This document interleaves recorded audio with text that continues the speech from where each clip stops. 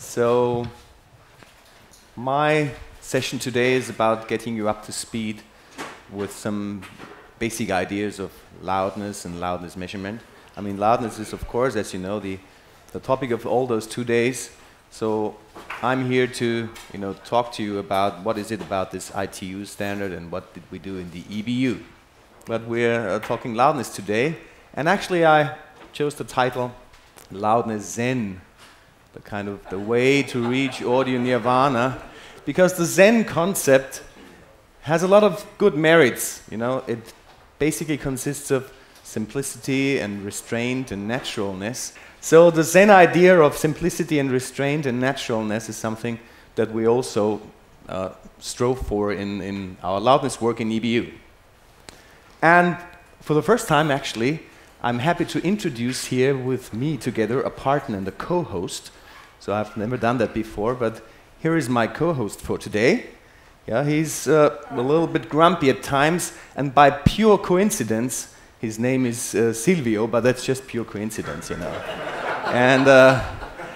And he should be there to keep me on track when I get too excited and too enthusiastic, because he's a grumpy guy and he doesn't like stress at all, So he should be really keeping me back on the ground. So Silvio will accompany me here and us on the session, and we will ask his opinion at times too. Anyway, let's get started with our way to loudness nirvana, And the concept of nirvana, for instance, is something that Silvio knows very well, He has been there, But it can be not fun, but in any case, you see him in the state of nirvana, he's just being reborn again. Anyway, so he knows that very well, so that's why I have him here on the session. All right. Let's just examine a few whys and whats and these kind of things. So what's our problem? You all know what's our problem. So we have this we still have this concept of peak normalization. So we have one, reference, which is up here, the peaks. And we have all these nasty loudness jumps, especially in broadcasting, as you know. We have loudness jumps when the first commercial comes in. We have another loudness jump when the next low-level documentary comes in. And we have the third loudness jump when the next commercial comes in or the promo. You all know the problem. And the concept of peak normalization is one of the reasons for that. We'll come back to that later. So loudness jumps all over the place.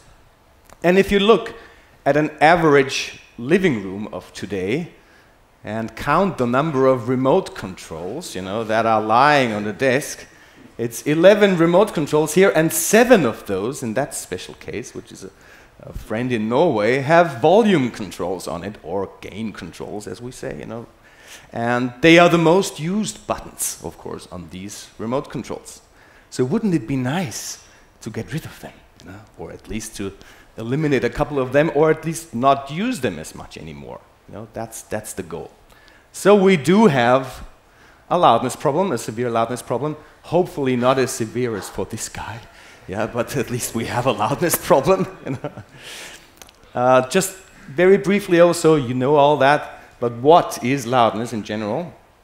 And that's actually very important to grasp, that it has to do with, or it is, a subjective impression. And that makes it really complicated, because in the broadcast world, or as audio engineers, we need a box tool. We need gear to objectively measure loudness. And so it's basically impossible to construct a box that gives you a perfect representation of your subjective impression. And Bob has elaborated yesterday that preferred loudness is something that is very difficult to grasp, because the preferred loudness for any piece of audio could be very different for you, or for you, or for you, dependent whether you like it, dependent on your age, dependent on your mood, dependent how much vino rosso you had the last night, etc. So there's a lot of parameters that influence your perception of loudness. So it has to do with perception, and so it's impossible to construct a perfect objective box to measure loudness. So we have to, abandon this goal that we want a perfect box to replicate our subjective sensation. So the only thing we can have is something that is good enough. And fortunately, we have that. That's a good thing. But we have to abandon the concept there's never going to be such a thing as a perfect loudness meter.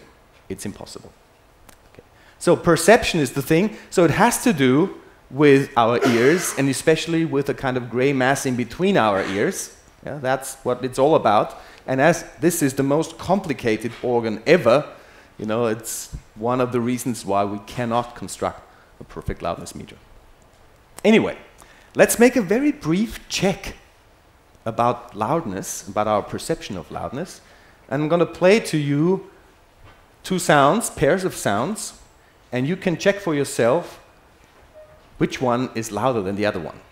Yeah, and we talk about it a little bit.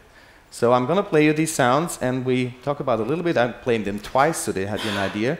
And we have to be quite, you know, very quiet because they're very low in level. So let's start, and you can tell what is louder afterwards.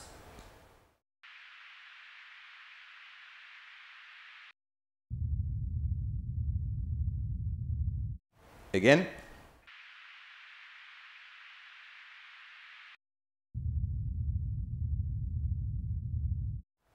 So, what was louder?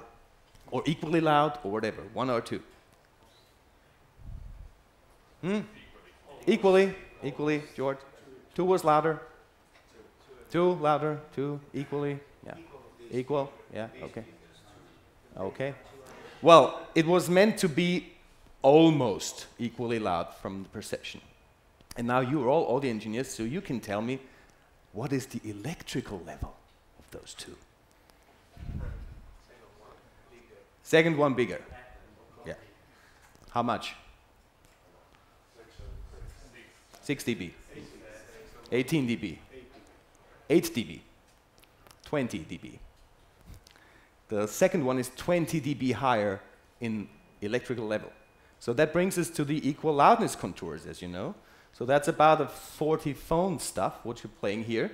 So we have the first band is 1.5K to 3K. It's the octave from 1.5K to 3K, so exactly in that region where we are most sensitive. And the second octave is 50 to 100 hertz. So that's about the 20 dB in level difference, but that gives you the same perception. You know? So that's one thing. Our hearing is very non-linear, and as you know from these curves too, the non-linearity changes with our listening level a lot. And the loudness box can also not anticipate it, because the loudness box does not know what our listening level is. So that's complicating it even further. I have another example for you to judge.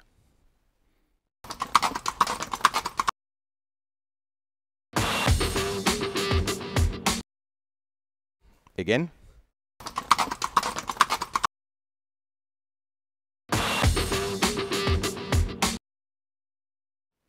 Okay, which one was louder? Same, softer? First one was louder. Other opinions? Second one? Same? It's about the same again, yeah? But you see, there is a different perception already now, dependent on what? Peak level, yeah, of course. So what is the difference in peak level between the two? What do you think? First one more, first one higher? How much? Same? 10 dB, yeah, that's exactly right. The first has 10 dB higher peak levels, because it's these really high transients of the hooves on the concrete. The second one is compressed music. So the peak level difference is now 10 dB. Perception again the same, but peak level difference 10 dB. So if both of them are normalized according to their peaks, the second one is 10 dB louder, of course. So that's another thing, you know.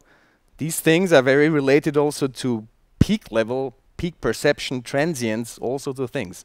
So yeah, it's a complicated matter. That's basically what I want to illustrate here with those two short examples. You know, it's not really easy to construct a box that mimics how we perceive things, loudness-wise and peak level-wise.